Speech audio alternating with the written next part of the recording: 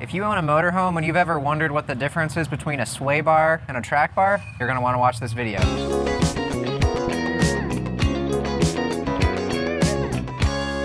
Hi, I'm Tommy Henderson and I'm joined by Mike DeMith, and we're starting a new series. We haven't quite settled on the title for it yet. We thought about FYI Friday, since you asked, something like that, but please let us know what you think it should be called. But point is, we just want to start addressing some common questions that different people may have.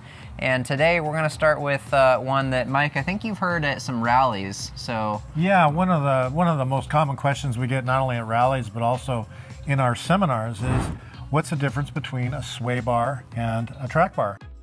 Basically, the easiest way to describe that is the sway bar is upper body sway, and the track bar actually helps you with your steering.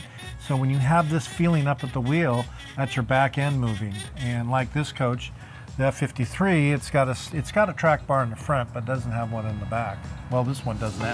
Didn't come with one. It didn't come with one. Right.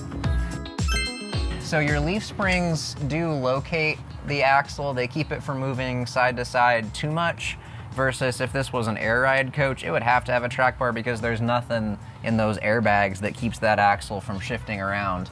But as Mike mentioned, we do find that they help out leaf spring coaches quite a bit too, because there is some play in these bushings. These springs are pretty long too and relatively thin. There's a little bit of flex there.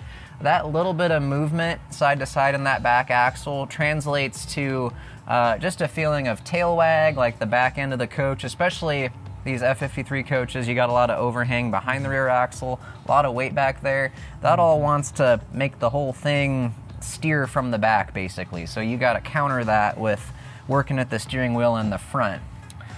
So that's where our track bar comes in. It allows the axle to move up and down, but does not allow it to move side to side. It provides a little more positive location versus just the springs and spring bushings. So sway bar, as Mike mentioned. Yeah, and the sway bar is this one here is a replacement of the original OEM bar, and this one originally was at a 1 5/8 inch bar, and we upgraded it to a 1 3/4 inch bar. And then on the rear, we also put another bar. There's so much sway going on. This has such a high profile in the wind. A lot of owners have a real problem trying to control the vehicle going down the road. And so these sway bars really help. And the bigger you go, the better it gets. So you can control that sway. And that's what we're trying to do here. Yep. So the way a sway bar works is, as the coach leans, these end links, one side is going to get pulled up and the other side is going to get pushed down.